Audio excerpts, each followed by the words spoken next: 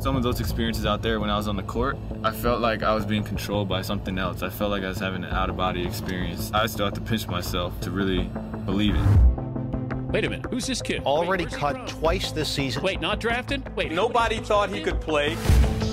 Sleeping on a teammate's couch. Jeremy Lin came from nothing to greatness. I don't even think you have to be a sports fan to hear about this story. You will. Linsanity takes New York by storm.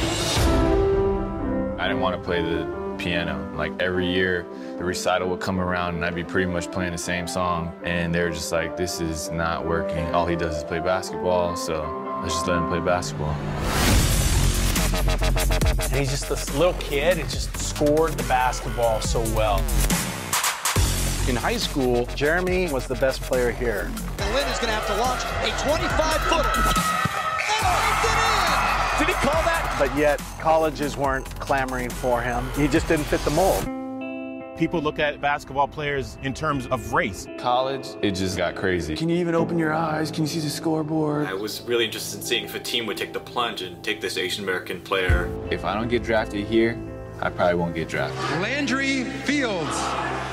He puts the order God first, family second, basketball third. It's more of God is in all those things. He was standing at the door and he had tears in his eyes because the pressure was really getting to him. And I remember he turned to me and he says, I don't know if I can keep doing this. You don't get better if you win all the time. You look at yourself more when you lose. Lin has a chance to make history as the first Asian American NBA player in the modern era. This transcends sports. That's all I dream about is hitting the game winner and then doing some pose and then walking off. Puts it up. Bang! Jeremy Lin from downtown! You know, that's like all I did growing up. I wanted to know what that felt like.